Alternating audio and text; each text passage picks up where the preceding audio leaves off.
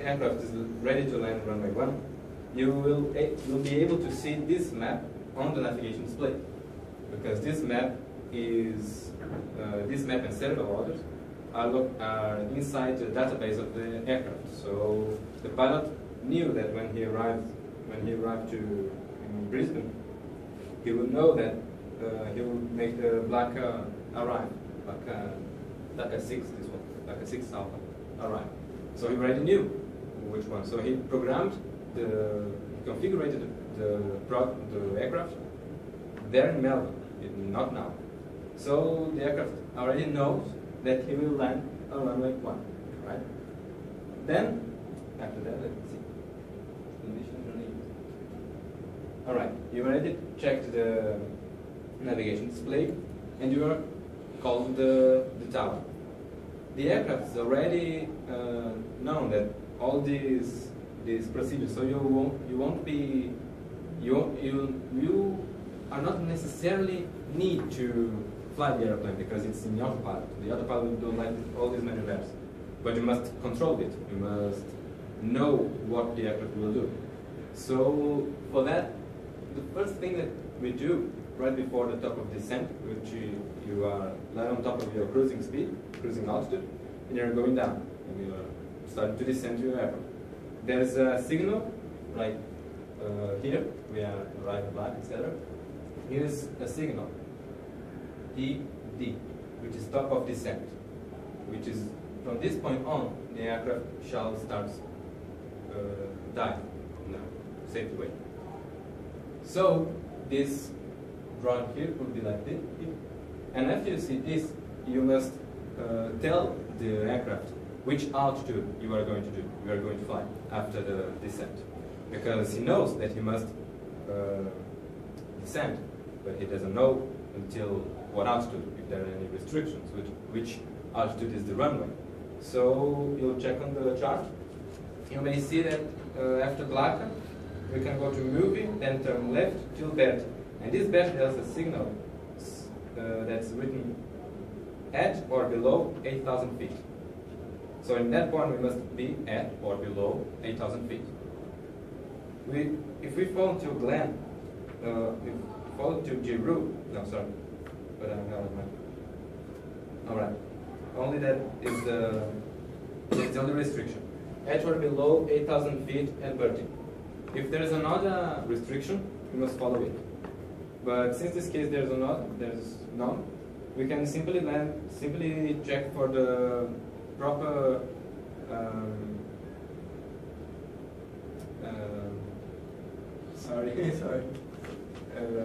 interception of the runway, which is more or less like 2,500 feet. Will be descending to 2,500 feet. All right, and this altitude is the one that you are able to intercept the runway and start the final descent, which will be like the gears down, the flaps full, and you are going to land itself. Then this altitude here, you put right here in this little square there, the little screen. You adjust it to 2,500 feet. It will make the airplane start his descent until 2,500. He will not pass under 2,500 feet. So if there was another signal around another written around the star saying 600 or above, you should put 600 here, because the aircraft shall not fly under the 6,000 if it was there, but it's not. So there are no restrictions. So we are after the top of descent until 2,500. You don't need to fly the airplane. Just keep on monitoring if it's doing well. But since we are doing a perfect situation, it will do well. Notice that, otherwise we must take control. Perfect, except for 2 dead pilots. Sorry? Yeah, so the situation is perfect. Situation is except perfect. for 2 dead pilots. Yes. Yeah. Except dead pilots, but besides that, it's the perfect situation. If you see, there's also speed limitations. In Giro, for example, there's EIS at 230 knots. we indicated their speed at 230 knots. And Glen, which is the final approach is 185 knots. So in these both cases, in these both points, we must be slower than the speed that are shown. So for that, to maintain the speed, we must take off our spoilers, which are things located here. This one is the spoiler. We'll push them, and in the wing, there's pieces of the wing that comes up and increases the drag of the airplane. So it starts to lose speed and loses lift. So we lose, with this, we lose speed. Also, when you are about Jamrope or beaching, we start to put our flaps out. The flaps are a mechanism that increases our lift in slower speeds, because the aircraft flies because of the speed of it and the shape of the wing, but mainly because of the speed. And if the aircraft is too slow, you lose lift, it will fall like a brick. So we need to increase our lift by putting the flaps out. And these flaps are located here. These are the little bar that you start pushing, the wing starts to expand the side, let's say. And the lift starts to increase and the speed decrease. And so you can land with slower speeds. So that's in the picture there, the flaps? Yes, flaps here. Here. Yeah. This one are the flaps. See? During the flight, it is flat. Flat. The wing is not using their flaps. Yeah. But during the approach, so we can approach with less speed, we put our flaps, right? We cannot lower our landing gear still, because the landing gear provides too much drag, because it's not very dynamic. So you see all that very clean surface, and then a thing under the fuselage, you make a terrible drag. So it only use it during the final approach. So we are about to land. We are at the Glen now. We are very slow, under 185 knots, and turn right. Now we are intercepting the runway. You should see the runway in your view, if it's a clean day, clear skies. Notice that there's a draw, like there's here in your shape. Here. You can see it on both sides of the runway, right? You can see on the paper. It means that this runway is equipped with ILS. ILS is an instrument landing system. The instrument landing system is a system that provides you help by telling you your height and if you are on the right angle on the runway. If you are on the, as we call, rank.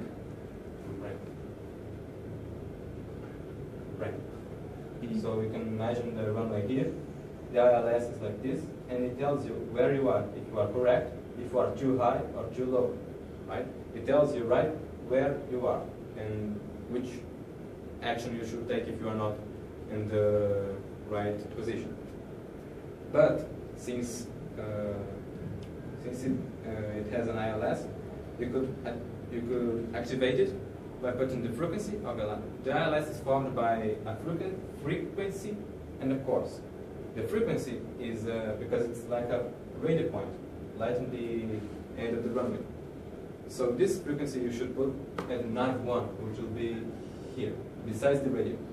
You are here, as I explained before. The radio is here. The ILS frequency is beside it. You put ILS frequency there, and the course, because you choose the frequency of the radio, but the radio doesn't know where to search for you. You must search the exact position that you are. And in this case, it's 016. You just put course 016. The course can be found here. This is the course. This is the course. Then you put course 016, the frequency, and your premium flight display, it shall appear like two diamonds, telling if you are too high or too low, or if you are too much on the left or too much on the right. And so you must fly the airplane by following this little diamond. Also, a draw of the runway will appear here. Will appear like a runway, and if you are too on the right, she will appear more to the left, and you must try to intercept it. Right? The airplane equipped with this kind of technology. What's that called? The telescope? Light scope. Glasgow. Light scope. Glasgow, yeah. And the aircraft, he does that by himself. If it's the autopilot, he can land alone the airplane by just following the frequencies here. But there are not all the airports equipped with it, and there are not all the aircrafts equipped with it. So we only use really good ILS that really can land an airplane without touching the controls on a very, very, very busy airport, which is often affected with climate change. Because you only use ILS on cloudy skies that you can't see the runway. Then you follow the instrument, otherwise you can do by yourself. It increases your abilities. But you are in perfect conditions, so you cannot fly an airplane, so you must follow the autopilot. But here in Brisbane, we are equipped with ILS, but it's not a 100% complete ILS. So in, let's say, it will say in another chart, but like in 800 feet, you must turn off the autopilot and run by yourself. So all these instructions that I told you will be only useful until 800,000 feet. After 800 feet, you'll be by yourself. You must turn off the autopilot. The autopilot is here. This 4 little square there is the autopilot, but to disengage it, you must, this square, this rectangle, white rectangle, you must pull it off. Like push it off. Pull it off. And it makes like a little sound, and you use your controls. After you landed the airplane, if you landed it, you will be able to brake it. There's an auto brake, I forgot to tell you. The auto brake is located here. Here's the auto brake. The auto brake is a brake automatic. It's an automatic brake. You should turn it on while you are descending. And there's levels. You can choose level 1, 2, 3, or 4. 4 for shorter runways and 1 for longer runways. Here in Brisbane, you use 2 or 3, depending on the situation, but mostly 2. If it's raining, use 2. If it's not, use 3. But let's suppose you will use auto brake 2. The airplane will brake automatically. The spoilers are also automatic. After you landed this little guy, the spoilers that I explained before will open automatically because it will sit the airplane down. Because after you touch it, you still got a little lift, and so the brakes are not 100% efficient because the airplane is still floating in the runway. So these spoilers make him sit. It stops the lift. Any lift that rested from the flight, it stops. So it really pushes the airplane down. So it really grabs the runway stop. After that, you are not allowed to taxi if you have not another pilot. Even if there are 2 pilots there, let's imagine that one pilot is incapable to fly the airplane and only one pilot is able to land it. He will land it, but he is not allowed to taxi. You must only taxi, you must get out from the runway into the gate if there are 2 pilots. You cannot do that alone. You can, but the laws say no. So after taxi is the name of the taking the route to the gate? Yes. Okay. Yes. So sometimes I say some aeronautical words and I don't know. But taxi will be like getting out from the runway and go to the docks, and the base from the runway. But yeah, you should be able to land one now. Excellent. Well, thank you for that. So I think next time you enter an airplane, you pray for that both pilots still be alive. Because no, somebody knows how to land an airplane. Yeah, somebody told me, but I have no idea how to do it. Let's see the YouTube. That's my favorite game. I heard this come from It's only for Brisbane.